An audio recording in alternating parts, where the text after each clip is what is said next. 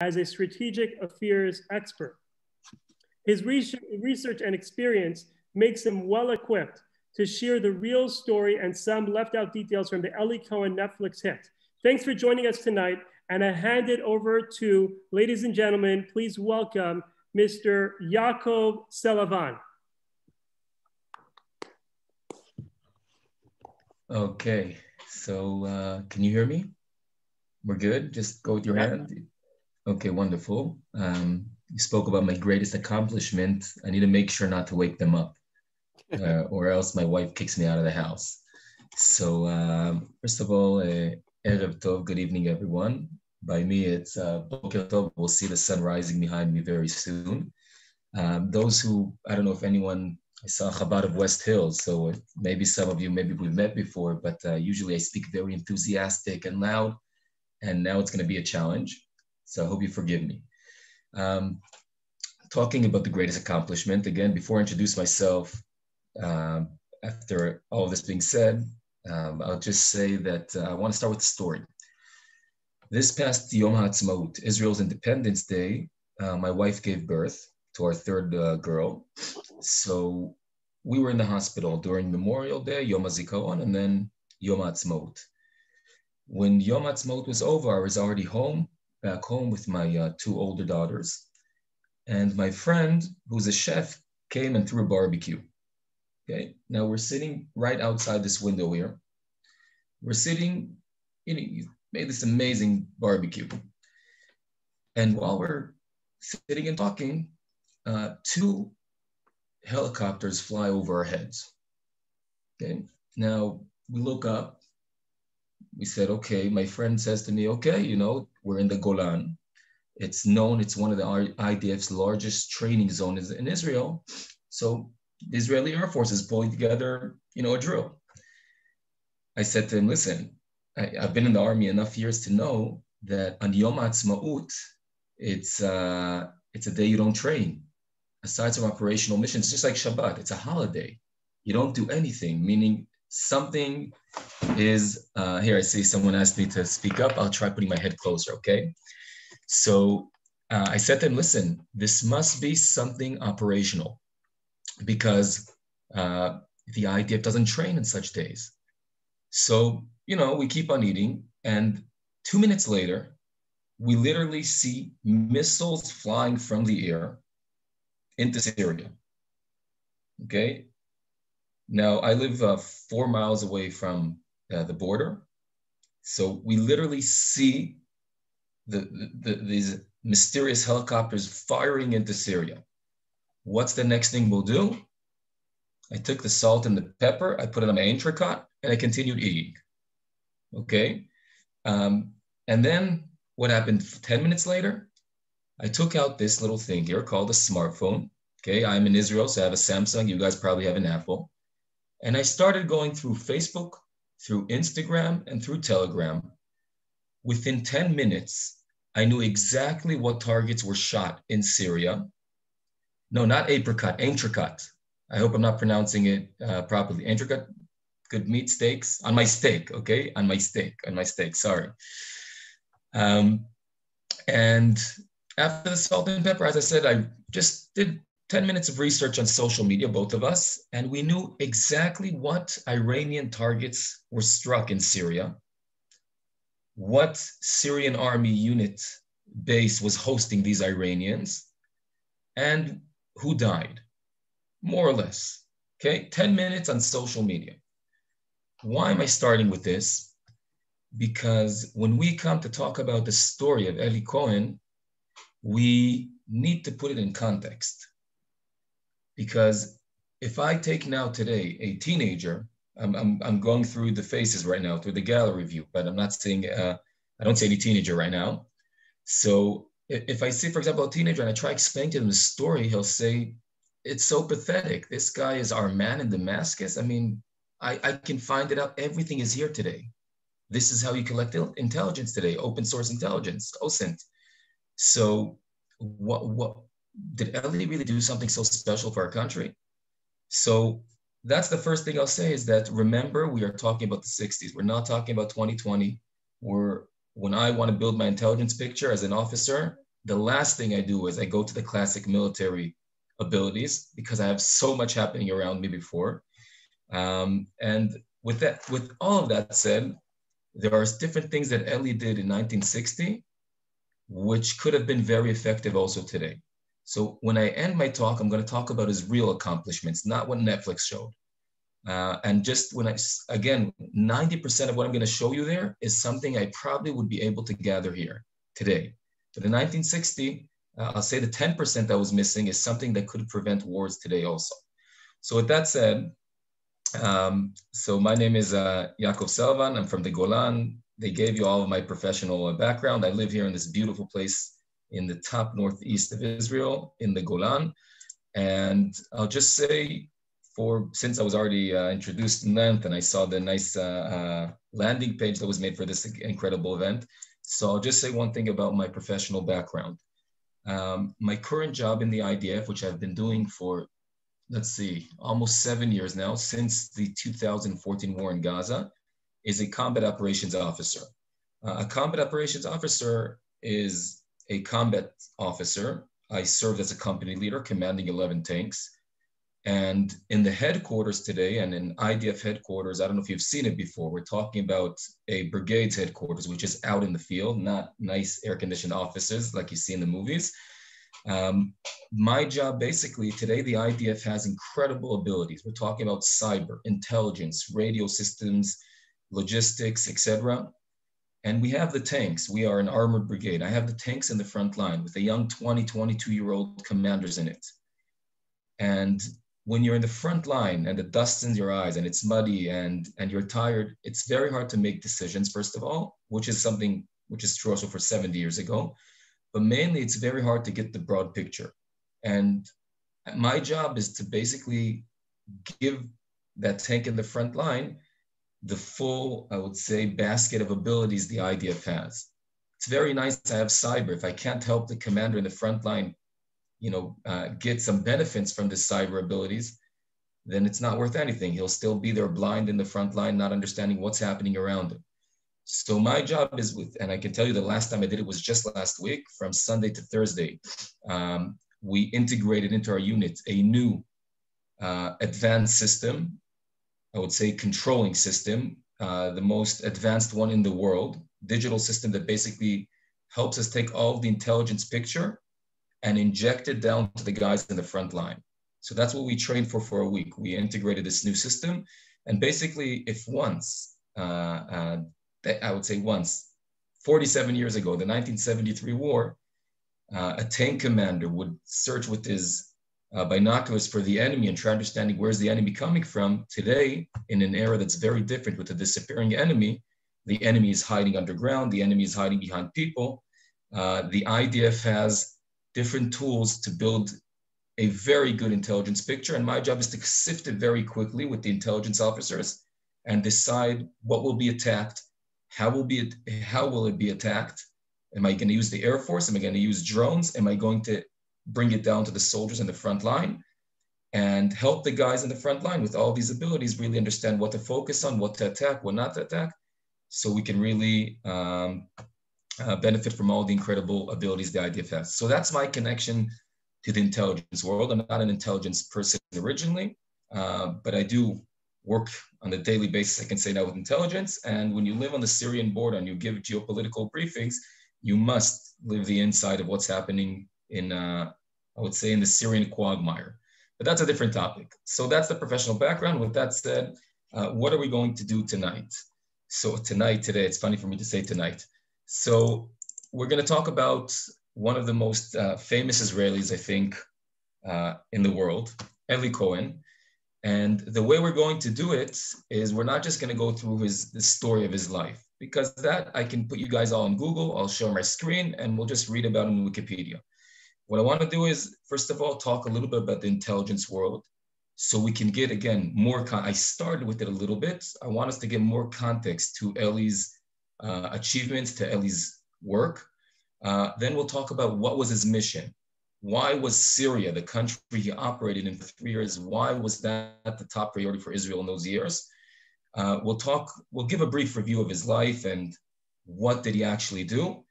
And I think what would be very interesting is to talk about how was he caught, which is something that there have been recent new reveals about different things about his story. How was he caught? Was there a chance to save him while he was brought to jury? And of course, myths and truth. We'll talk about Netflix. I love the show. I must say, first of all, before we talk, I love the show. And still, we have to say, okay, what is true there? What's a myth?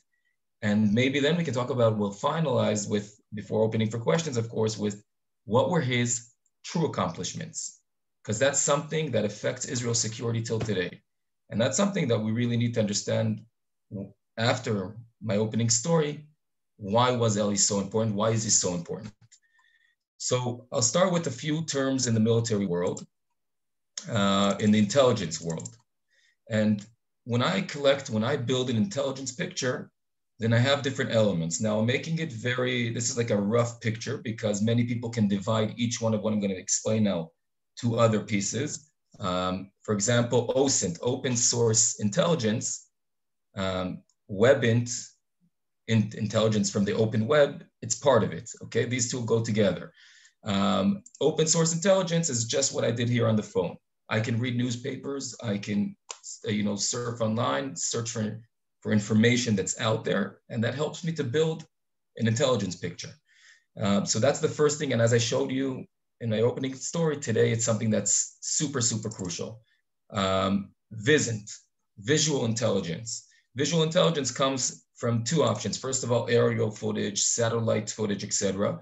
But also as a commander in the front line, right? If I'm a tank commander in Gaza and I see things happening and I report back, I'm giving visual intelligence. When I sat here and ate my steak and watched the attack, if someone needed a report, I saw it. I can give visual intelligence. I'm a source for visual intelligence.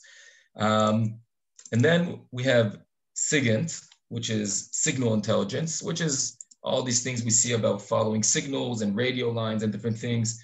Cyber would probably be a large, I would put cyber under a few of these categories, but cyber helps us really put our hands on good signal intelligence. And last but not least, I marked it as human intelligence. Now, you don't have to agree with what I'm going to say now, but I claim that all of these, of course, are crucial. I can't say what's more important than the other, but if I can say that human intelligence is different than the rest, it's to the strategic level. Human intelligence probably doesn't make such a big difference for me as a commander in the front line. It will make the biggest, it will have the biggest influence on the decision makers. And I'll show you in a second a current example from today. But if I have a man on ground or a man in the right position who can really sense what is happening on field, not by phone calls, not by the TV, not by different rumors, he knows the people who are making the decisions and he reports back, that can be the difference between war and things calming down. And let's give an example. Who watched CNN today? So here I took a screenshot, right? Iran vows retaliation for killing of top nuclear scientists. Guys, is the Middle East, I don't know if you guys understand, is this far away from going to war? It all depends on very, very few Iranian people. Maybe I would even say one Iranian person, Khamenei, right? The religious leader. And he needs now to decide what are his intentions. Does he want to escalate or will he bite his tongue and wait till January when Joe Biden comes into office, okay? Now, the American administration is also looking at him and trying to understand what are his intentions. And one little miscalculation between one of the sides can lead you to a war all around the Middle East. Now imagine that the president of the United States has someone with his ears in Khamenei's office, someone who can tell him what is the religious leader really seeking. Forget what he tweets, forget what he says. What does he really want? Does he want to go to war? Will he handle it, right? That makes a difference to your next action. In 2006, Israel, I'm giving you now the last two wars, which I was part of.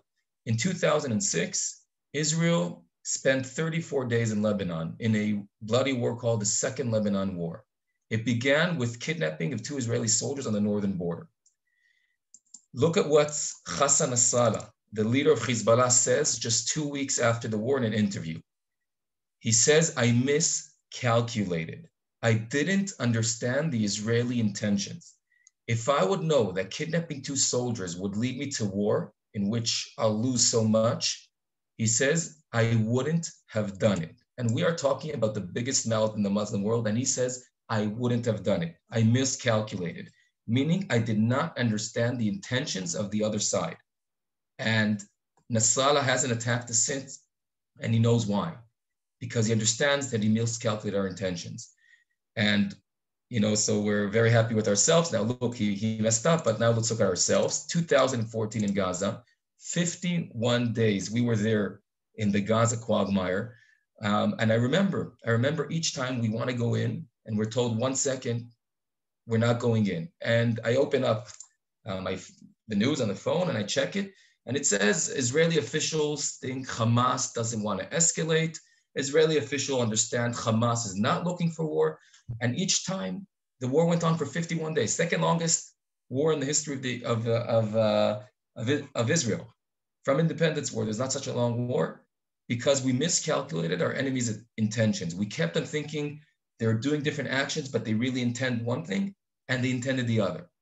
Meaning the missing spice for Nasrallah in 2006 and for us in 2014 was to understand the intentions. Okay, so with that opening now, let's dive into the story. Now it will become more interesting. So when we talk about Eli Cohen, as I said, his mission is in Syria. Why was Syria? You can see Syria here. Let's see, I don't block it. We see the Golan here. And you see the map here that the Golan is part of here. Let me mark it. Up to 1967, the Golan is part of the Syrian Republic. Now, what's so important in Syria? So Syria is a till today, by the way, very, I would say, turbulent country. I'm not here to give you a geopolitical briefing. We can talk about the fact that it's an artificial state with different minorities, with a majority that's oppressed by the minorities, etc. But the bottom line is that this country, listen carefully to these numbers, from its independence, when they declared their own independence in 1941, they were recognized a few years later, until 1961, there were over 20 coups in Syria. Only in the late 50s, there were 18 coups, meaning you can go to sleep one night and you wake up the next day and there's been 2 coups overnight. Now, these guys are sitting on your border and you have no idea what's happening. There's so many inner politics. There's so many different forces, pulling the strings. And Israel was blind. Israel couldn't understand what the heck is happening on our northern border. Now, if you look at the late 50s, so down south, we have Egypt, we have our challenges there, but we're by the desert, right? So even if Egypt would invade Israel, you have some, I would say, some land to lose. You're in the desert. Let's look now at the Golan and let's look now at the northern border. When I look at Syria and its effect on Israel, so let's look here at the Golan where I live today, and Golan Heights. Look what the height is controlling. First of all, it controls the whole valley. We'll see in a second the picture. We'll see how dramatic this is, meaning Syrian soldiers sitting here in the closed military zone of the Golan are controlling everything happening down here in the valley. More importantly, friends, we're talking about the Middle East, a dry region, and the Golan controls the most important thing when you talk, not the most important thing, but one of the crucial things when you talk about national security for the young state of Israel in the late 50s, water. The Sea of Galilee is controlled absolutely by the Golan. The waterheads of the Sea of Galilee begin some of them in the Golan and some right under the Golan. If I sit here, I control the water. And the Syrians understood that. And the Syrians used that as a card against us. And Israel's planning, right? We're talking about the route leading water from the Kina to the Negev, a national project. It's under threat by the Syrians constantly. So we're talking about Syrians making life miserable in northern Israel. And you see that in episode 1 of The Spy. And you talk about water. And now you understand why it is so urgent for the Israeli government to have someone in there who will give you a full intelligence picture of what are the power bases, how are decisions being made, how can we have an effect on the decisions being made in order to bring security to northern Israel and in order to prevent the Syrians taking over the water. And one last picture, and then we'll talk about Eli himself. Here's a picture from the Golan. Look how the Sea of Galilee and the kibbutzim are right under you. And this is En Gev, a small kibbutz under the Golan. And this kibbutz, there's an amazing, for me as someone who lives here, in episode 1, if you recall, there is a scene where the farmers are working their lands by the Sea of Galilee, and then there's an artillery attack by the Syrians, and people die and people are injured. And that was reality for 19 years, from 1948 to 1967, the liberation of the Golan by Israeli troops in the Six-Day War, which I'll talk about also at the end. 19 years, life in northern Israel under the Golan, they called it the Dark Mountains, was hell. Israeli poets wrote songs about the girls growing up in bomb shelters. If you think about Gaza, the Gaza envelope today, same thing. A Syrian soldier wakes up in the morning, he's pissed off because I don't know what, his girlfriend broke off from him, takes his mortar shell rocket and starts shooting at northern Israel. And that's it, the whole place is locked down. You can't go to school, you're in the bomb shelter, et cetera, et cetera. So that's reality. And with that reality, between 1958 and 1961, something very dangerous is happening in the north. Syria decides to join Egypt to what we call the United Arab Republic. They become one republic. Egypt is the dominant. Egypt is a leader. The deputy, well, my girls are waking up. The deputy is Syrian, and now things become even more dangerous and more confusing for Israel. And that leads us to the man who's supposed to give an answer to all of this, and that is Eli or Eliyahu Cohen. So I'll say briefly that, again, I'm not here to give you Wikipedia. If I look at Eli Cohen, I'll give you 4 main stops. Egypt, where he grew up as a son to Syrian immigrants, meaning his parents came from Aleppo, from Syria, moved to Egypt, and he was born in Alexandria in 1924. His aliyah to Israel, his first mission to Argentina, and his final mission, Syria. Again, I'm not here to give you a biography. I just want to focus in each one of these stops, maybe shed light on some interesting points. Let me start from Egypt, from his childhood. 2 things that are interesting for me when you look at Eli Cohen, his Egyptian part. First of all, his brothers say that as a child already, they noticed he had a phenomenal memory. He would sit down, in the markets of Alexandria, and he said, his brother says, we sit down and we look at the road. It's a city with a port, so right, you have cars and everything driving there.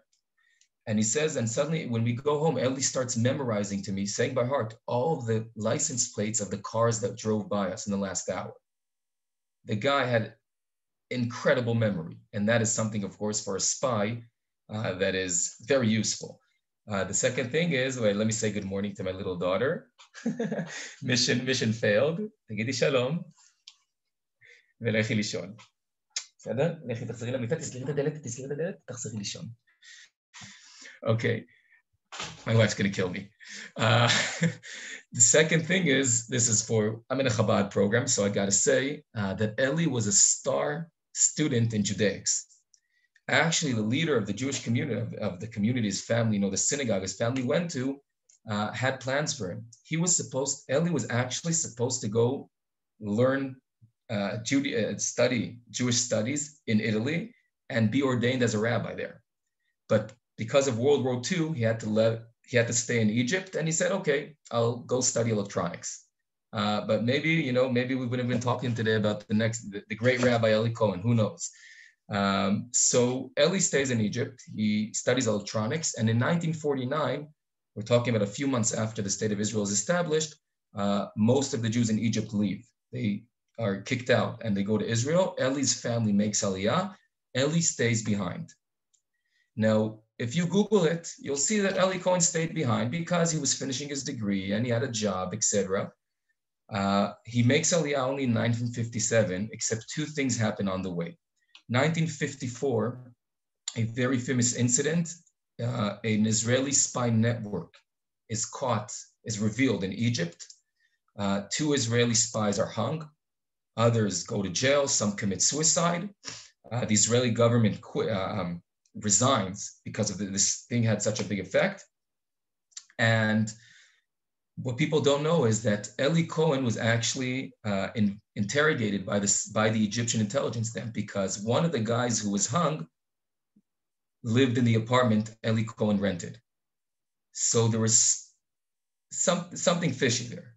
Now Eli Cohen is off the hook, so he continues his life there. But in 1957, he's called again by the Egyptian intelligence, and he understands that it's time to leave, and he comes to Israel. 20 years after Eli was hung, Prime Minister Yitzhak Rabin, of blessed memory, reveals in a ceremony that in those years, Eli was an undercover agent in Egypt, helping Jews to make Aliyah, meaning he stayed behind his family, not because he wanted to finish his degree, because he wanted to help the rest of the Jews. He was looking out for his brothers. And so he was there to help Jews, and he had some connections with the Mossad. And that's why he was also targeted by the Egyptian intelligence. So he escapes Egypt and he comes to Israel in 1957, and he starts working for the Mossad. He applies, he fills the forms, he applies to be an agent. And I'm not sure, I can't recall right now what happens in the series when he applies, if he applies. I'll say that first of all, his applications are held today by the Mossad, and he writes about himself. He can speak 5 languages, including 3 dialects of Arabic. Okay, Arabic has different dialects. When you go into Israel even, you can find the difference between Gaza and Hebron and the Galilee. So he can speak Egyptian Arabic, he can speak Syrian Arabic because of his parents. And that is something that's very necessary for an agent. But he's rejected. He's rejected for 2 reasons. The known reason is that the Egyptian intelligence already has information about him. You can't send this guy to an Arab country, right? I mean, you have an Arab intelligence body that knows about him. But what people don't know is that the graphologist and the psychologist that evaluated, that looked at his applications, were able to say that he lacks in his sense of danger. He's unaware of danger. He's over self-confident. And that's something very dangerous for an agent, if he doesn't understand that danger is coming at him. And remember that when we talk about his end. So he works in the Mossad as an open source intelligence, not even analyst. His job is to just listen to, different radio channels. He reads Arab newspapers, and he writes down different things. He spoke about OSINT. And then he's fired. He's fired not because he's an immigrant. He's fired because the budget is shrinking, so he's fired. He goes to work as a clerk. In 1959, he gets married to Nadia, who is over a decade older than. And in 1960, he's fired from his job as a clerk, and the Mossad hires him again. There are rumors which haven't been proven that the Mossad made sure he'll get fired in order to be able to hire him. And he's hired by the Mossad, and he goes through intensive training. As we see also in the series, different things. And then he gets his cover story.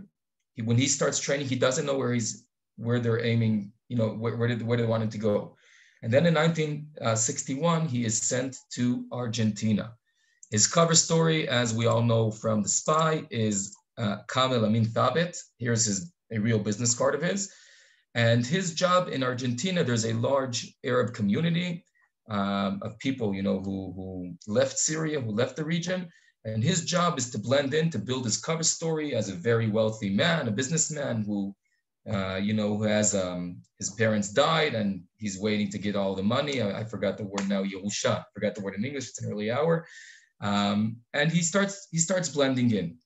He was supposed to go for 3 months. They extended it for half a year because no one in the Mossad believed. Inheritance, thank you. No one in the Mossad believed that this guy that had some question marks on him would be so successful.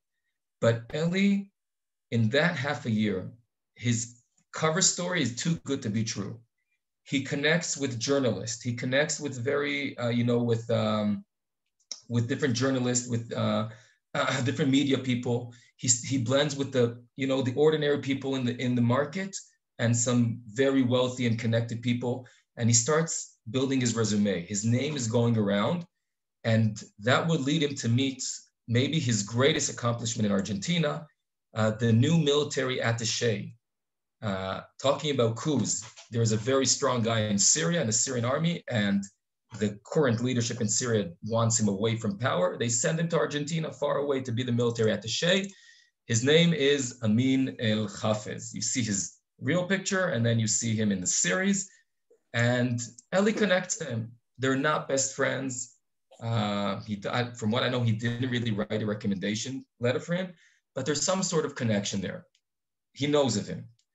And he gets a lot of recommendation letters. He gets connections. People tell him, when you go to he tells everyone, I want to go back to Damascus. I want to go to see my homeland. I want to help it, And when he goes back when he's sent, he goes back to Israel for vacation, and his first daughter is going to be born. But he has a suitcase full of recommendation letters and people, business cards. People, when you go to Damascus, please go to my brother-in-law, tell him I sent you. He'll make sure to show you around Damascus, right? So many people. So he goes back to Israel, completes his training. People are very satisfied with him in Israel. People can't believe how successful he was. And in January 1962, he goes into Syria. On his way, again, there's arguments. Was this planned? Was this random? On the ship, right, while he goes from Italy through Alexandria to Syria, he meets a very important man, which will be his, I would say, key, his entrance key to Syria, Sheikh Majed El-Ard, which you see here, the actor, and here's the real guy during the trial. This guy is a very corrupt and rich businessman. It's a very interesting history. And Eli connects them, and he tells him, he asks Eli randomly on the boat, how are you going into Syria? And Eli says, I'll take the train, whatever. And he says, no, I have a new car, just like you see in the series. I have connections, I'll get you in. And that's a bingo for Eli. That's a bingo for Eli because this guy already sniffs that Eli's a rich guy and he wants to connect them. And he will be his key, he will be his entrance into Syria and into the power bases in Syria. One thing I want to tell you that wasn't revealed in the series. Sheikh Majd El-Ard was a CIA agent. So that opens again, there's so many speculations, so many rumors, but many people claim that the CIA helped Eli get into Syria. And when Eli was caught, it was just 2 months after a few CIA agents were hung in Damascus. So maybe he was so close to this Sheikh, Majd El-Ard, that maybe this was also something that was actually his downfall. So he leads him into Damascus. Now, I'm not going to start going with you month by month. I'll just say for the next 3 years, from January 1962 to 1965, Eli is in Damascus. Now, how successful was he there? How connected was he? So I'll just show you this picture from 1964. Okay, Eli is here behind. You see the 5 people here in front? Here's Amin El-Hafez, who becomes, remember, the military attaché in 1963, the Ba'ath coup. He becomes president. Remember, Eli knows him. So Eli is now invited to all official events in the palace. And you see here by him the interior minister and different ministers. These are the top 5 politicians in Syria in 1954. And Eli Cohen is walking up the steps with him. Eli made good friends with the nephew of the chief of staff, Mu'azza el-Din, which we see in the series. We'll see a picture in a second. He makes very close connection with very high military officials from the Air Force, from the logistics. The commander of the commando, the special forces of the Syrian army, lives in Eli's house, basically. When he wants to cheat on his wife, he comes to Eli's house. Eli hosts parties. When he goes away for business travels, He gives his keys to different officials who want to bring women to his home, and there's parties there and everything. And it's unbelievable. Till today, people study Eli Cohen's things because if you want to understand how to work as a spy, just look at those 3 years, not including the last months. It's just unbelievable to see how brilliant he was, how he was able to use every little piece of information against the person in front of him to get information out of him. And he's close to the president, and he's close to top ministers, and he is able to report to Israel. He becomes, people called him as a joke in Israel. The intelligence official called him the Damascus, I would say like New York Times, Damascus Times. Everything happening within the power bases in Syria is invisible to the Israeli government. Your decision-making becomes 10 times better. And if there's one case, again, we can talk so much about things that happen. So first of all, Eli visited the Golan 5 times. This is Muazzin Azar al-Din, the nephew of the Syrian chief of staff, who Eli becomes Eli's greatest source of information. You know, Eli, as a rich patriot who wants to help, this guy, keeps on saying, Eli says, I'm worried about the Israelis, attacking us in the Golan. He says, no, don't worry, Eli, come, I'll take you to the border so you can see in your own eyes that there's no chance the Israelis can attack us. And he takes Eli. And different things that happened. Israel, I'll show you in a second, there was a clashing at the border. And Eli says, I'm worried about the morale of the troops in the front line. He says, come, I'll show you the troops in the front line. And then Eli can report what were the actual results of this military clash. So Eli visits the Golan 5 times. And here we see one more picture from the series. But now look at this picture. Eli in the center, this is Muazzin Azar al-Din, the nephew, who is also a lieutenant in the Syrian army, and another unknown person. Here is Eli, and look what's behind him, the Chula Valley. Eli, when he comes back to Israel for his first vacation, he writes down, he has documents, he writes down, he says, I felt like Moses and Mount Nebo, looking at the promised land. He said, I wanted to just run down there and just go back home. And I couldn't because I'm on mission, but it's something very moving when you see how he writes it. I felt like Moses and Mount Nebo. So Eli operates there. And if you want to understand, talking about intentions, if there's one case I want to choose, and then we'll talk about how was he caught, then I want to talk about March 1962, a battle called the Battle of Nukaib. The Battle of Nukaib is a clash between Syrian troops and Israeli troops by the Kinneret. Following a Syrian attack, the famed Golani Brigade is sent to attack in a Syrian outpost, which is overlooking the Sea of Galilee and the slopes of the Golan. It is a very successful operation for Israel. However, a few soldiers are killed, one body is kidnapped, 3 Israeli armored vehicles are left in the field, and the Syrians, who lost dozens of soldiers, need to show the people at home to affect the public opinion, etc.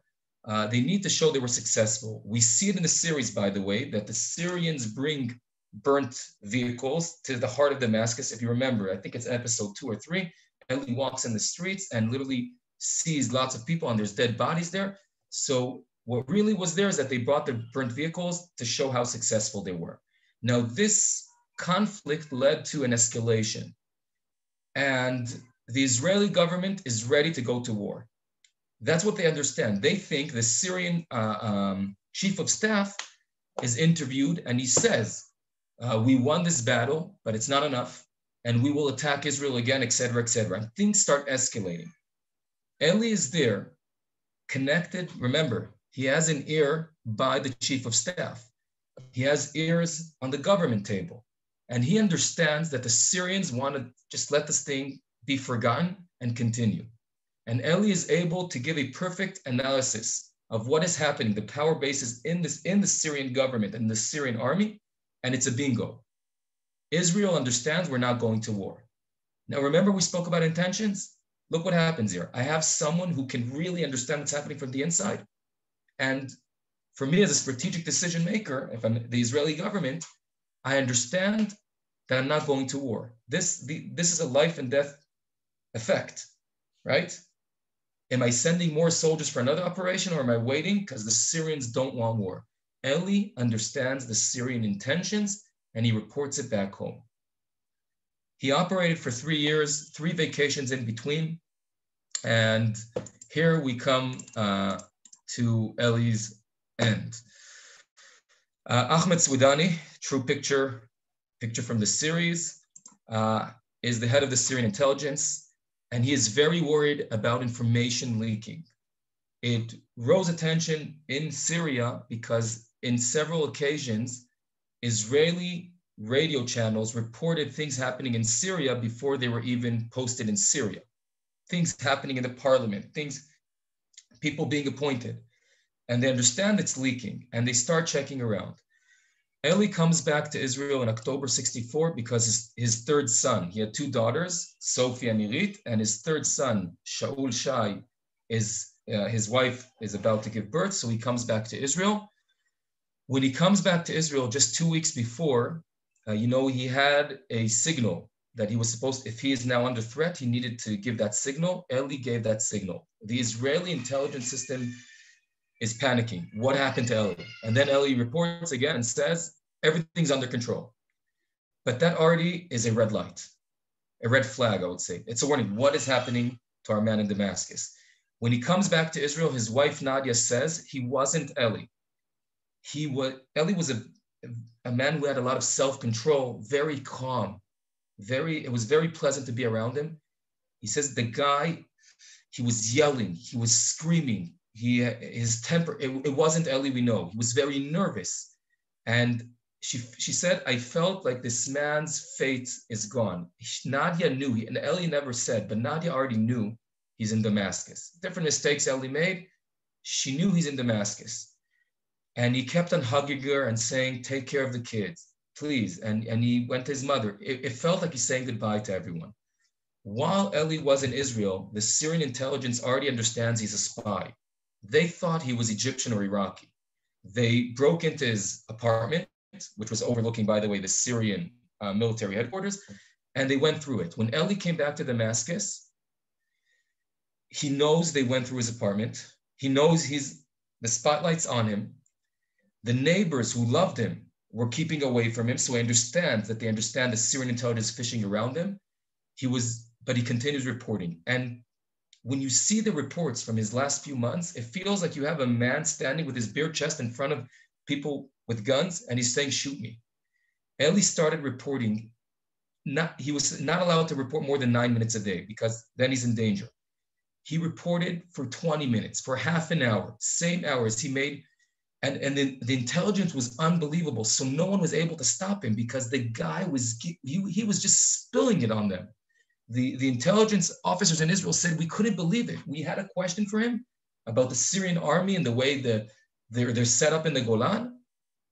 And we would ask it in the morning, and by 4 p.m. we had an answer. He said the guy was working right, and he was just reporting and reporting and reporting.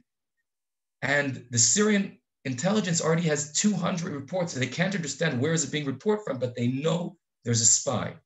And there's different opinions. How was he caught? I'll just say, first of all, remember the CIA, meaning Maj Sheikh al-Arad, who was also about to trial as a CIA agent, and a few CIA agents were hung in Damascus 2 months before Eli. Another opinion is that the Egyptian intelligence recognized his pictures. This guy is all over the place. He's a star in Syria. He has a talk show. He has his little corner in a talk show. He's with the Syrian officials, and they say, 1 second, we know this guy. But most people think that it was because Eli reported so much. The Indian embassy, which was a building near Eli, kept on reporting to Syria that we can't report back to India because something's bothering our radio connections. And the Syrians, who are already scared of leaks, start going through the neighborhood with special machinery, special equipment, they got from the Soviets. And that leads to their understanding that Eli is a spy. And by the way, when they catch Eli, he's in bed. He's listening to the radio. He's not reporting. That's not true. Only a few days later, they use Eli's Morse his radio equipment to write the Israeli government and say, we caught Eli Cohen. So there's a lot of questions about how was he caught. Eli's family till today is very mad about it. Eli's family feels that Eli is being blamed by the Mossad instead of the Mossad They feel the Mossad should have protected him and said, you're not going back to Syria. Okay, you must stay in Israel because the Syrians, it looks like he said, when he came here, he met the prime minister, he met the chief of staff, and he said, Ahmed Swidani is suspecting me. I feel uncomfortable. But he says, but the mission is so important that I must go back. And Eli's family feels that you should have said, no, you've done such an amazing job. You have 3 children now, you're 41 years old, stay home. But Eli felt he needs just a little bit more. I'm not here to criticize Eli, God forbid. Who am I? Who are we to criticize such a man? But when I look at pure intelligence work, you understand that in his last 3 months, he made very crucial mistakes. Some will say, understanding it's his fate. He just decided to go to it, sort of like a suicidal mission and get the maximum out of it. And then he is caught. So I'll just say about the trial. Many people always ask me, couldn't Israel have done more? Why was it, usually when you catch spies, here's Sheikh Majd al-Arad, here's Muaz al-Adin, the nephew of the chief of staff, and here's Eli during trial. And people ask, usually, right, even in the Cold War, the United States and Russia and the USSR traded, right, spies. You catch a spy, I catch a spy, we trade them. Why didn't the Syrians negotiate for it? So if there's one picture I can show you that's give you the perfect answer, then look at this picture. Remember, Eli's hosting parties at his house. He's connecting to all the top officials in Syria. This is Eli here, wearing this mask and everything. This is Colonel Salah El-Dali. He's the head of the jury in Eli's trial. You understand? How much does Eli know about this guy, right? Can this guy let Eli go home and open his mouth? Now, Amin al-Hafiz, the Syrian president, visits Eli to interrogate. He says, he died a few years ago, but he was interviewed, and he says, I'm the one who revealed Eli was Jewish. Everyone thought he was Egyptian, right, a Muslim, and I interrogated him 3 times in jail and found out that he was Jewish. Guys, you caught a spy. You need the president of Syria to find out that he's Jewish? Why did Amin al-Hafiz come 3 times to visit Eli in prison? If you ask me, to reach an agreement. You don't open your mouth, I'll make sure you stay alive. Okay? We see the protocols of the thing. Eli sits in front of a jury. 2 of its members were the biggest party, the guys in his parties at home. And they ask Eli, do you know anyone in this room? And Eli looks at them in their eyes and says, no, I've never seen you in my life. Everyone knows it's a lie. Eli is playing the game because he believes that they'll look out for him. If he won't give them in, they won't hang him. And he filled his side in the deal. They didn't. Why did they do it? First of all, if Eli is sent home, if Eli is in Israel and he can open his mouth, it's such an embarrassment to the Syrian regime. Guys, the president, the interior minister, this guy was all over. He was there. It's a disgrace. Secondly, remember Syria and Egypt were connected for 3 years and Syria broke off. There's a lot of tension between Egypt and Syria. And the Egyptian media is loving every moment of the Eli Cohen story. Part of the myths we know today about Eli weren't built by Israel. They were built by the Iraqis, by the Lebanese, by the Egyptians. Every day in their newspapers, there's a new story about how embarrassing, what did Eli Cohen do to the Syrian regime, right? Israel's not talking. Eli's not talking. They're making up stories to make the Syrian regime look so bad. So look at this, how much pressure is on the Syrian regime to get rid of this guy, right? This is an embarrassment. And the last thing is within, remember we spoke about the power bases, which Eli was so good at analyzing. Already in those days, the president, Amin al-Hafiz, who's more conservative and has a personal connection to Eli, is considering to allow Eli to bring Eli to justice, right? To allow Eli to have a lawyer who will visit him, open up the trial so the whole world sees that the Syrian regime works by justice. But Salah Jadid, the chief of staff, who will a year later bring Amin al-Hafiz down and take over, Salah Jadid says, no, this guy must be hung. And so Eli is caught between politics between different Arab countries, in the Syrian army, between the Syrian power bases. He's in the middle. He has no chance. The Israeli government did everything from offering money to offering spies to even Amin al-Hafez. They knew there's a coup being planned. They told him, we will tell you who's planning the coup and we will help you stop this coup. Just keep Eli alive, put him in prison, sentence him for life, just keep him alive. And the Syrians wouldn't allow that. And this is the final picture. I'm not going to show the picture of Eli being hung. This is Chacham Nissim Anduro Cohen, the chief rabbi of Damascus. Remember the opening scene of the show. The Syrian intelligence calls him in the middle of the night and brings him Eli. Since the Syrian government is not allowing Eli to see a lawyer, and it looks bad, the whole world, the Pope asks them to bring Eli to justice and not hang him. So the minimum the Syrians do is his last will, they bring him in front of a jury when they sentence him to death, and they allow a few foreign reporters to be there. And they ask Eli, what's your last will, first of all? And he says, I'm a Jew, and I want to die as a Jew. So they go quickly and they bring the rabbi. The rabbi comes in the middle of the night, talking about past midnight, and he does with Eli the last prayer, Shema Yisrael and Vidui, confession. And the rabbi says, I was crying, I couldn't complete the words. And Eli, with his phenomenal memory and with his knowledge in Judaism, helped me. He says, Rabbi, this is what you need to say. And this is what I have to say. He says, the guy is going to die in an hour. And he's giving me orders. Okay, do this, do that. And then Eli does something brilliant. You can take his life. You cannot take his dignity. When Eli was in trial, the Syrians already planned him being hung. It was a show. It was all play. And they made Eli write 3 letters in Arabic in which he writes to his wife, Nadia, and he says, Nadia, the state of Israel forced me to do this. It's an evil state. Please leave Israel. He tells his children, leave Israel. There's no hope in this country. I betrayed the Arab, right? I'm an Arab. I came from Egypt. I betrayed them. I'm so sorry for it. I shouldn't have listened to the Zionists, right? And that's supposed to be used for Syrian propaganda. And Eli wrote those 3 letters, right, while they're beating him. And then there's a foreign reporter and a rabbi there. And then Eli says, I have one last request. I want to write a letter to my wife. And the Syrians can't say no. And that becomes Eli's final letter in Arabic and in French.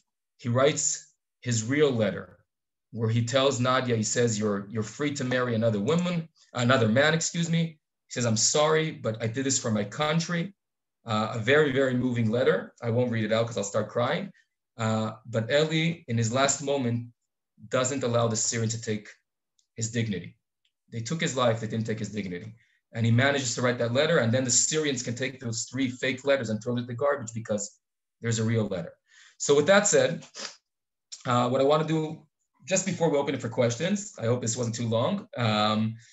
This is, I think, maybe what we came here now after we gave the story and the tragic end. Let's talk about the series, okay? Let's talk about the series, and I'm assuming everyone here watched the series, so I apologize if I'm assuming something wrong. And then we'll talk about what is true. So first of all, the series, I'll start with saying Eli's family was asked, what do they feel about the series? And Nadia and Sophie, the oldest daughter, said, a lot of things, when we watched it, we were very mad. A made dad, our father, looked bad, different things. I'm not going to start going into specifics. But they said we're still happy about the series because it brought Eli back to the front, I guess you can say to the front page, to conscience. Suddenly, the whole world is talking about Eli Cohen. People are studying about him, right? When I watch The Spy, I say, one second, this looks weird to me. Let me go research and learn the real story. So suddenly, millions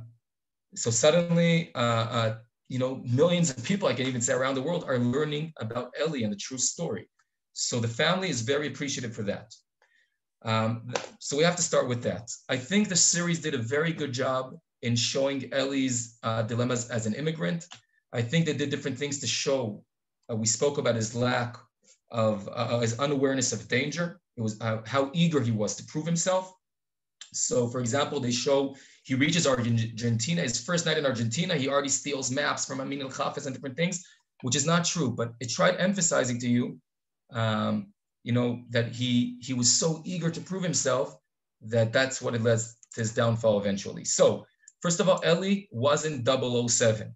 The series makes the guy 007, right? He's jumping through windows, he's stealing this, he wasn't. Argentina, they showed him, in the first night, as I said, stealing maps. Eli was very low key in his first half a year. He made the right connections. He did not collect any intelligence. He did not report to Israel. He just reported who did he connect to. That's it. Remember, his goal is to make it to Syria. He wouldn't endanger himself in revealing himself in Argentina. The Ba'ath coup in 1963. So it's shown as if Eli invited the leadership, right, the chief of staff to his party, and then the coup went on, right? It's not true.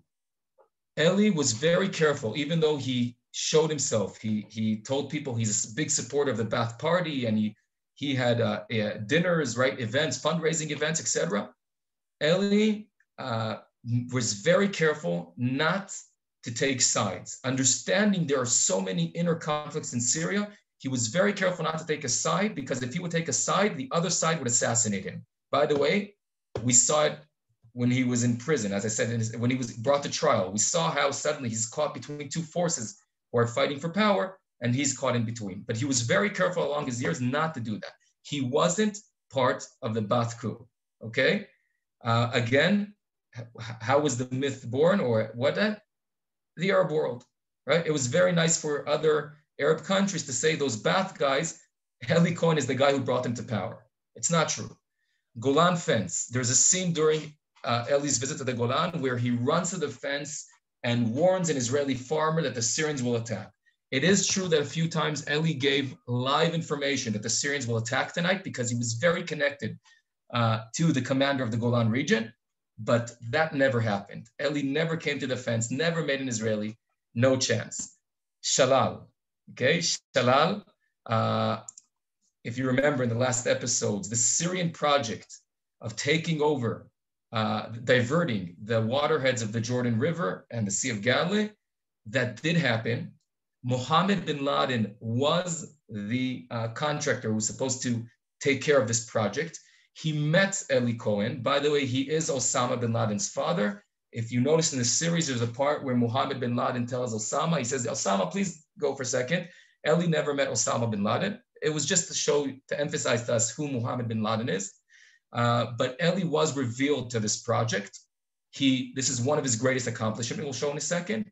And it did allow Israel to destroy what we call the Waterhead Diversion Project. However, Eli never watched it live. Actually, it was bombed when Eli was in trial. And again, talking about why Eli had no chance, that's maybe also one of the reasons. Think about it. Israel is trying to negotiate for him, and then Israel bombs all the Syrian equipment and takes over a national project of Syria. And Eli knew about the project very well, but he wasn't so inside the picture like it's shown in the series. And Eli was never offered to be a deputy minister. Again, rumors in the Arab world. He was very well connected. He was very close to people. He never got an offer for an official job, as much as we know. Last but not least, here's the point where I end and I break your hearts. The eucalyptus trees. The most known story about Eli Cohen. I remember my first time in the Golan in second grade, driving up to the Golan, and our teacher says, you see these trees? These were planted by Eli Cohen to give away the Syrian bases. Guys, it's the greatest myth about Eli Cohen, but it's a myth. I don't want to disappoint you. The eucalyptus trees is not true. Okay? It's not true. I see some people saying, oh God. The eucalyptus trees never happened. I can even prove it by different things, including reading different Israeli intelligence papers of the Air Force from 1967. And now, oh God, all three are awake. In 1967, and the Israeli pilots said, we knew where every Syrian military base was, nothing to do with the eucalyptus trees. It is true that different places, the Syrians chose to build their bases by the eucalyptus trees to give them shade. Maybe that's one of the things Eli reported. In 1967, talking now, that will lead us to the accomplishments. After the Golan is liberated, within 2 days, it takes Israel only 2 days to take over all of the Golan. Prime Minister Levi Eshkol says, he says, many Israeli lives were saved thanks to Eli Cohen. Eli gave crucial information which saved Israeli lives in 1967, 2 years after he was hung. Due to national security, no one says what is that information, but the IDF was able to send less troops to the right places perfectly, thanks to Eli's information. So eucalyptus is not right, is not true, but the fact that he gave crucial information for the 6-Day War is true. And that will lead us to our finalizing and then your questions. What were Eli's real accomplishments? I'll start with saying, guys, here it all connects, base powers and intentions. Again, remember that secret and missing spice from 2006, from 2014, from today. If you would ask the president, what's the most important thing? He would want to know what are the intentions of the Iranian government. And imagine you had an Eli Cohen now, maybe we do, I don't know, in the Iranian government. Eli was the greatest military and political analyst Israel had in Syria. He was so well connected. He understood everything happening, and this affected the Israeli government's decisions. And as I showed you, just in one case out of many, it saved lives. It prevented war, prevented escalation. Eli was able to really give Israel a perfect picture of what's happening in Syria. That, in my eyes, is the greatest accomplishment. In 1963, there's a secret plan between Syria and Iraq to form a joint military headquarters. Eli reveals this in one of his parties and is able to give Israel crucial information, which will help Israel act in different ways to prevent this thing from happening. The Jordan River Waterheads Diversion Plan, a threat to Israel's national security. Eli reveals it, Eli gives information, and that helps Israel bomb the facilities. Air Force and in logistics updates. Just to give you an example, Syria, I think it was 1964, 1963, I apologize if I'm wrong. Syria gets from the USSR 40 new planes, and Israel is very worried about this. Eli is very well connected in the Syrian Air Force. They take him on a tour, and Eli says, guys, what are all the planes doing here? And the guy said to them, oh, you know, the Israelis think we're so good. We don't have the right manpower. We suck. We only can operate 4 planes, but we have 40 planes. The Israelis are scared of us. Israel now understands that Syria has only 4 active new planes, okay? That's just an example how well was he connected in the Air Force. The commander of the Syrian logistic branch is also a friend of Eli. Eli sees, is revealed to maps, where are the gas stations, the Syrian, where is everything? Where's the ammunition? Everything to do with logistics, Eli constantly takes pictures of and sends it to Israel, okay? Constant updates about logistics, Air Force, just an example. Then a deal. If you remember my promotion video, if you got it, I showed you a picture of a Syrian T-55 tank. These tanks were bought by the USSR to Syria, and Eli revealed this deal. Again, today, I can find out about this in social media. But back then, it was like, wow, how did you bring this information?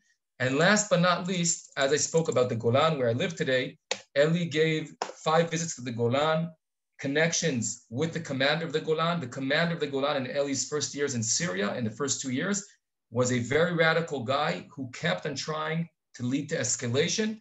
And he shared it with Eli. And Eli was able to report real time every time this guy was planning escalation, which was against the Syrian government.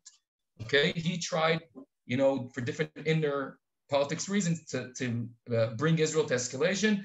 Eli was able, first of all, to make sure that the right people in Syria know about this and stop him, but also to let people in Israel know about it. And he gave, as I said, a lot of information about the 10th Division sitting in the Golan, information which will help Israel save lives in 1967. So that's Eli. This wasn't intense at all, guys, right? Very mellow, right? Chilled. Your questions. We'll do it by chat, Rabbi Schusterman. We're going to have Rabbi Rabin from Chabad of West Hills filter the chats, but please post your questions in the chat, and Rabbi Rabin will filter them. Okay, so first question, I'll start with him this question. How did Eli's wife get the letter? So remember, there was a few foreign reporters when Eli was sentenced to death, and he asked to write the letter. The rabbi gave it to the UN, and the UN through Europe passed it to Israel. Okay, so that's how she got the letter. Didn't Eli Cohen provide the minefield locations of the Golan? He provided a lot of information about locations of the Golan, minefields, artillery bases, tank locations, morale of the soldiers, outposts, etc. Lots and lots of information. Are you concerned about Iran? Different topic. I'll say a word about it. Am I concerned? Yes. I can't estimate what's going to happen because, again, it's all about one side miscalculating the other side's intention.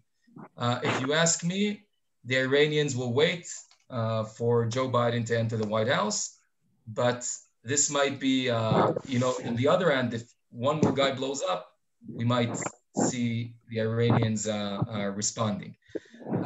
How did I get all my info about Eli? Isn't it disclassified? Is it disclassified? Eli, also following this series, but Eli before also was I can say an internationally known figure. There are books, there are movies, research is done in the IDF, outside of the IDF. All I had to do is really just spend a lot of time in researching and putting the puzzle together and understanding maybe different spots that connect to me. The classified things I'm not revealed to. Is it possible that there's such a spy today? I'll say honestly that it's hard to believe in an era of social media, right? Where I can, or with AI, where I can just scan through pictures and find and connect things. I can't imagine, but who knows? Is there a possibility of such a spy in Israel? So I think I didn't mention it before, so I'll say one more thing that was revealed actually. It was actually revealed just 2 months ago. Following this, not 2 months ago, I'm thinking about COVID, just half a year ago already. One thing that was less known, Eli was caught in Damascus. Eli was called fighter number 566 in the Mossad. Fighter 565 was a German fighter in Cairo who was giving also excellent intelligence about what's happening in the Egyptian regime. And he was caught just a month after Eli. And that led to a question. There was a program in Israel checking this option, and they couldn't, the Mossad denied it, but they couldn't bring proof that maybe there was someone in the Mossad who leaked, you understand what I'm saying? Who was a spy for the Syrians and Egyptians. Within a month, your top 2 agents were captured. That means maybe information was leaking from the inside. So that's regarding that. Okay, I have to go. What was he accused of? He was accused of many, many things. Just to understand, when Eli was arrested, hundreds of people were arrested because he knew so many people. But officially, when he was hung, what it says on him is that Eli Cohen entered a closed military zone, AKA the Golan, without permission. And that's a death penalty. Why didn't it say everything he said? Because remember the disgrace and the embarrassment for the Syrian regime. If it says he was very good friends with the president and leaked information. He was very good friends with the chief of staff. So, right, that's a disgrace. So they said he entered he died officially for visiting the Golan. Okay, I have to go back. Let's see. Ooh, wow, a lot of things. So that's what he was accused of. How is Israeli intelligence agencies modifying recruiting criteria based on Eli's test overconfident or lack of fear and his psychological profiling yet? He was so successful with humans. So first of all, when Eli was tested again 2 years later, there were question marks about him, but they felt this is the right guy because he was just so good. The thing is, I think if you ask me, I think at first you can see we have protocols of Eli's meeting in Israel. Every time, 3 times he came back to Israel from his missions. and you see the discussions, and they keep on warning him, Eli, you're doing an amazing job, but here, this was way too much.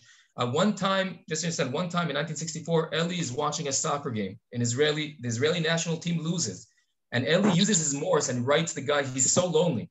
He writes the guys in Israel and Mossad, God damn it, can't we beat some other team one time, right? I mean, that's dangerous and people, what can you say to Eli, right? But this guy is doing such a great job that the intelligence community in Israel was addicted to Eli. They couldn't just let go. I mean, yes, it's dangerous. Yes, he's not aware, but he's just so freaking good. I mean, it's gold. So they didn't know where to stop. So they were aware of it. They knew that's his weakness. And that's why Eli's family feels that the Mossad didn't protect him enough. They felt they should have stopped him and forced him to come back home. Okay, let's see if there's any. I see a lot of things here. So let me just see. Oh, wow. I see here some people, okay. Did the Syrians find out that the rabbi was involved about the letter? No, the rabbi didn't get in trouble for the letter. Okay, it was something the Syrians had to agree to. They weren't happy about it, but they allowed it to happen to show that they're merciful and Eli was really brought to justice.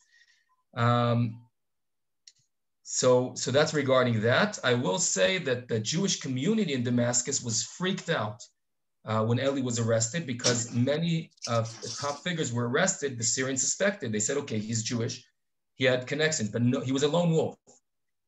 One interesting story I read just a few weeks ago, one of the top researchers of Eli Cohen gives tours here in the Golan. I'll say about it a word at the end.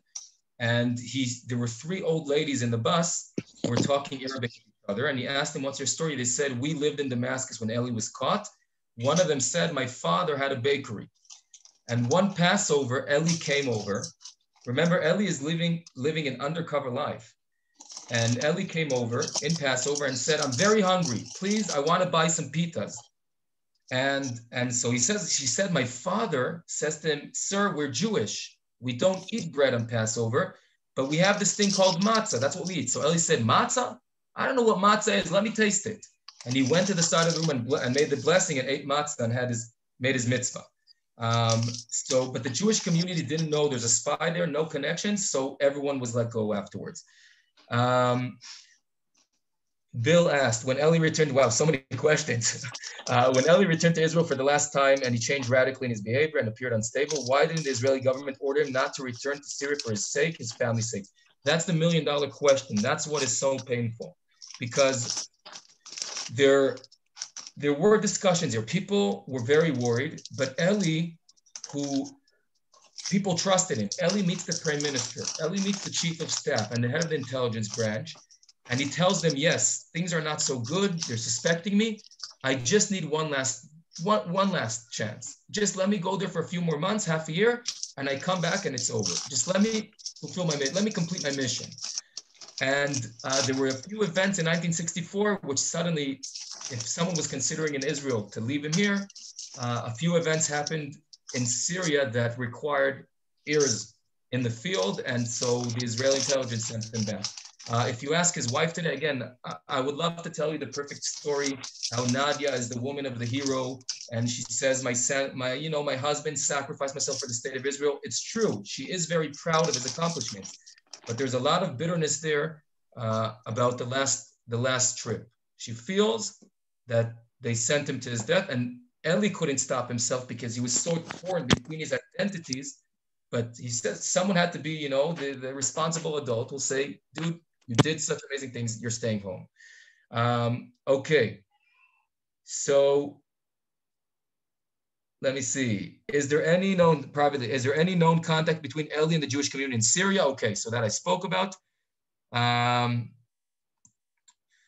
So yes, listen, in some ways, what Hinda says, in some ways, every time I read something about Eli's last weeks, last months, it's frustrating because I see on one hand how dedicated it is, but on the other hand, it feels like he's just leading himself into death. And I don't think we'll ever have an answer of why did he do it.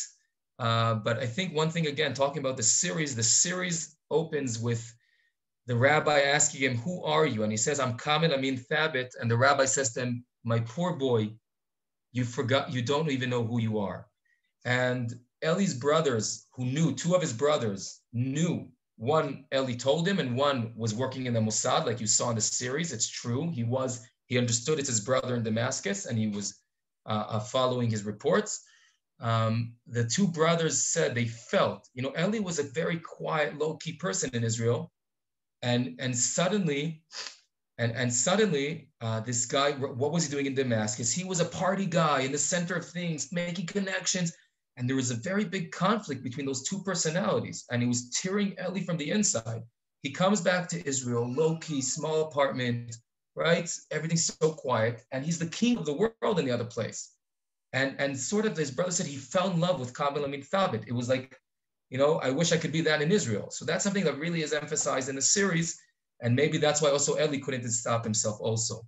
I'll end with one last question because I want to conclude. And then I have to take my daughters to daycare. Is there any chance the Syrians ever return his body? Very painful question. For the past decade, there's a Syrian civil war happening.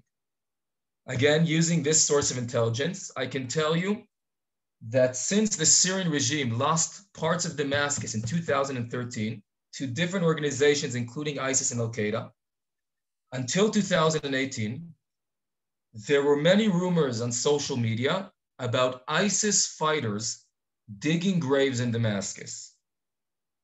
Mysteriously, 2 years ago, Eli's watch was brought back to Israel.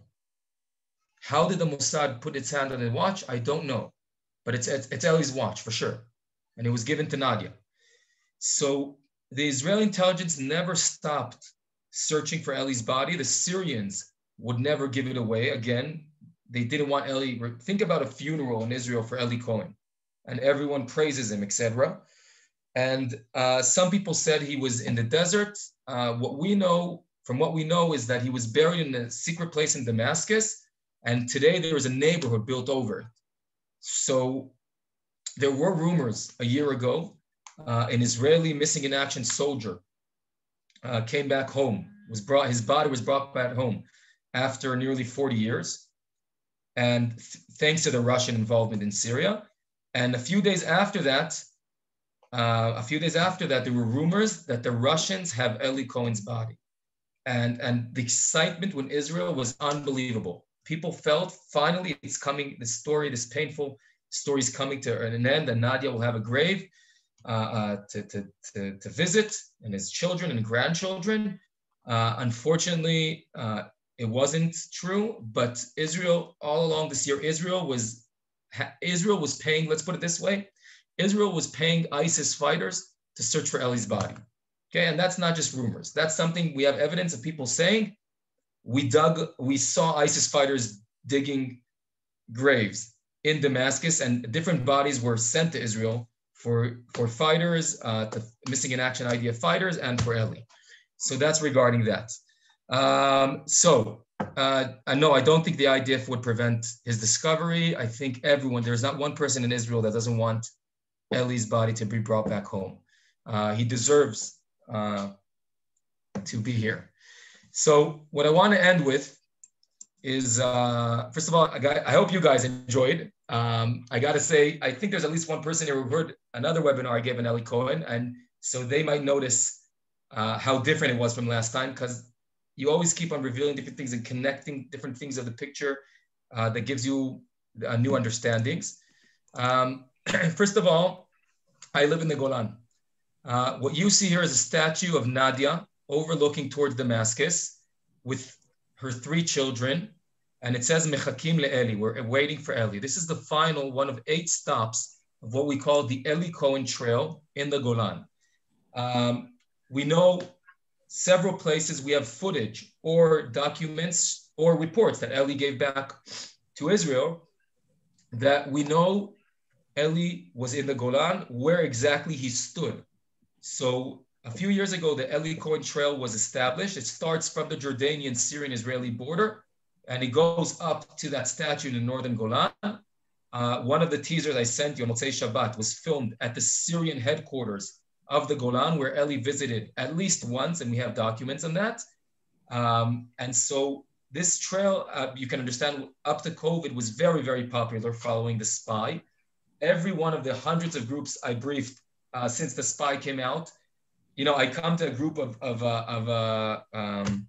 Christian pastors, and I'm supposed to give a geopolitical briefing. I said, hi, my name is Major Selavan. I want to talk about Iran. I said, 1 second, Major Selavan. We're standing in the Golan. Talk to us about the spy, please. I said, what? And every group, the spy. So I went through the route. It's when you come to Israel next time, aside from the beautiful Golan, I recommend you go through it. One of the stops is Moshav, a small community called Eliad, Eli forever, named for Eli Cohen, in honor of Eli Cohen, understanding that this man walked in this land and gave crucial information, as Prime Minister Eshkol said, that allowed Israeli troops to liberate the Golan and allows us to live here today. And I must tell you, when I talk about Eli Cohen, I get very emotional many times, even though he's, for me, just like every other Israeli, you know, there isn't an Israeli that doesn't know Eli Cohen without a spy. There isn't a city in Israel that doesn't have either a street or a school name or a synagogue named for Eli Cohen. He's a national hero and he deserves it. When you walk around the Golan, and I get very emotional talking about it because you understand he was here. And you can feel the danger. I mean, you're in the lion's jaw and you're doing it for us. And you did this so we can be safe here in the north and so we can live here.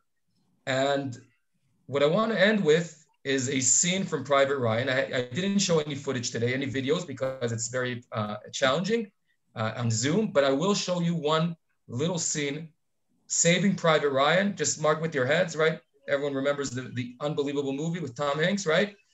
The final scene, Captain John finally reaches Private Ryan, if you remember the scene, and then he is hit. And this is the final scene.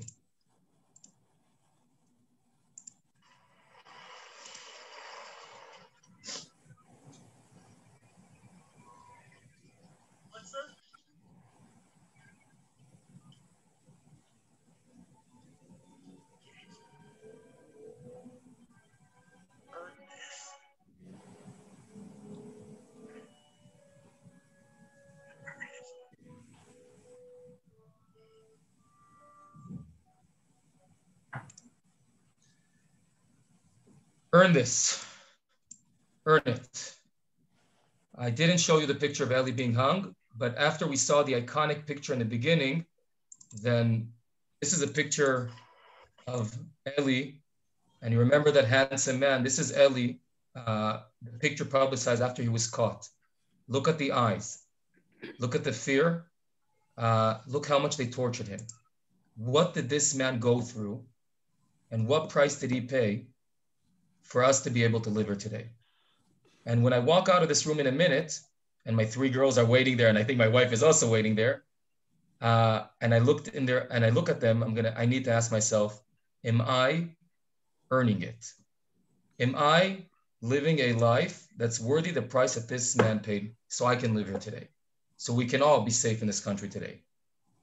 Every day, it's a question we all need to ask each other, ourselves and each other. Are we living, are we fulfilling ourselves? Are we living a meaningful life? This man did it so we can live here and live a meaningful life. And when I look at that picture of Eli tortured in Syrian prison, and I know how the story ended, then I look at those words of Captain John and I say, am I earning it? And the people of the Golan, I believe, are doing their best every day to earn it, to make the price worth it.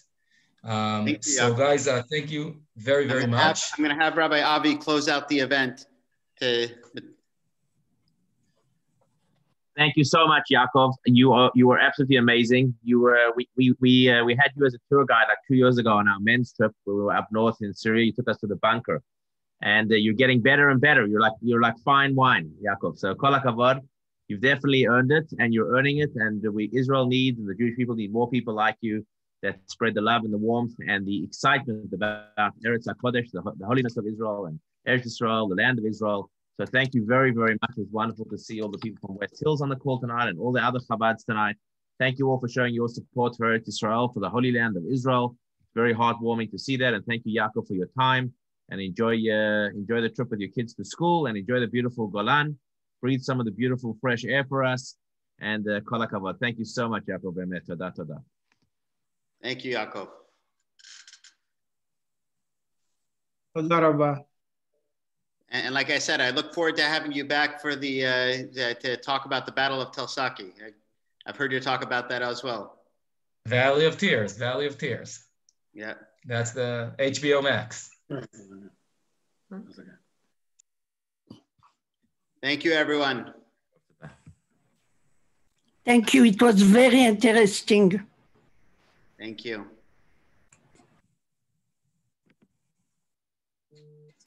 Keep warm, everyone. Shalom, Shabbat Shalom, Shavua Tov. Bye-bye. Thank you so much. It was wonderful. Thank you. Shalom. Wonderful presentation. Thank you so much. Loved it. Thank you so much. Very moving. Thank you. Shavua Tov. Bye-bye. Bye-bye.